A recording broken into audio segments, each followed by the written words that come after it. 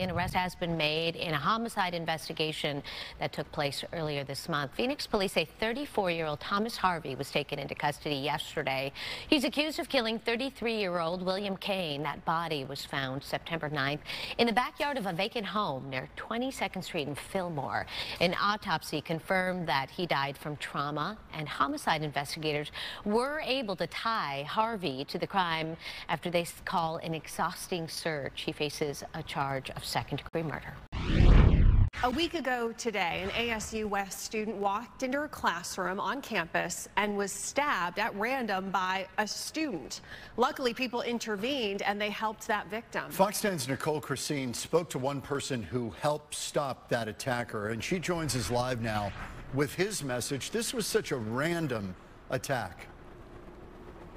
Such a random attack, and John and Ellen, it's just such a sad story. Luckily, Myra's going to be okay, but court documents, they tell this story of a 19-year-old student who was planning an attack and chose the victim, her classmate Myra, because she seemed like, quote, an easier target. Now, as you mentioned, luckily there were several fellow classmates who stepped in, likely saving Myra's life, and we spoke to one of those classmates tonight as he played out the entire scary situation for us.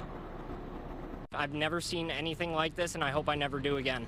ASU West sophomore Matthew McCormick says he was settling into class last Thursday when he heard his classmate Myra scream and realized she was being stabbed. In that moment, I didn't really have a thought going through my head. I just knew I felt compelled to do something. Police say fellow student Casey Sloan stabbed Myra twice before McCormick was able to intervene. As she was going for a third attack, I was able to grab her wrist and apprehend her at that point before further damage could be done. Myra was taken to Banner Thunderbird Hospital and underwent surgery for stab wounds to her tricep as well as her rib cage area where the knife cut into her spleen. She's back home now but has a long recovery ahead. McCormick says he was not the only person in class to step in and help Myra. It was a great job by everybody that was in that room, by the EMTs, the paramedics, and the police. Everybody responded really, really well. 911 calls were pretty instantaneous. Everybody seemed pretty locked in and knew what to do. And McCormick says he hopes to meet Myra's family soon, but for now, hopes for a full recovery for his classmate. We miss you. To you and your family, I pray for your return, and I am just so thankful that your family is able to remain whole through this tragedy. A sweet message there from a classmate that Myra's family is now calling a hero. Now, Sloan is facing several felony charges in connection to this stabbing, including attempted murder in the first degree. At her first court appearance, the judge compared her actions to that of a school shooting, saying she's a danger to the public, and her bond was set at $250,000 cash only. Reporting tonight at ASU West, Nicole Christine, Fox 10 News. Incredible. Nicole, thank you. Early fall heat wave, it is impacting local sports. Many leagues and high school teams, they start their seasons tonight and tomorrow. But our extreme heat means that some of those games, they're on hold. Fox 10's Brian Webb is live with more. Brian.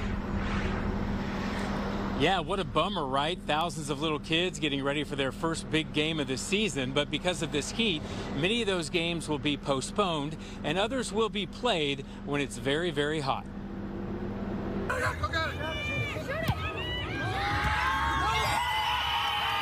Little leaguers stopped in their tracks. The first games of the fall season postponed due to heat.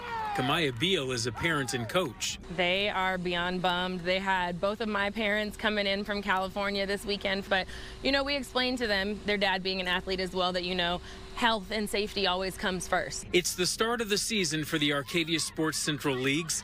104 teams playing soccer and flag football.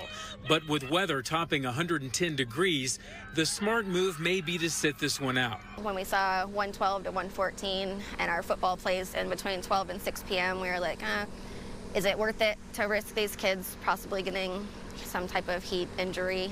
This weekend's high school football and flag football games in Scottsdale and Mesa are still on the schedule, but played under the heat protocol with a priority on safety. Usually by the time we reach 7 o'clock, because the sun goes down, it's still hot, but the heat index drops because of the sunlight. So then we'll be able to play the game.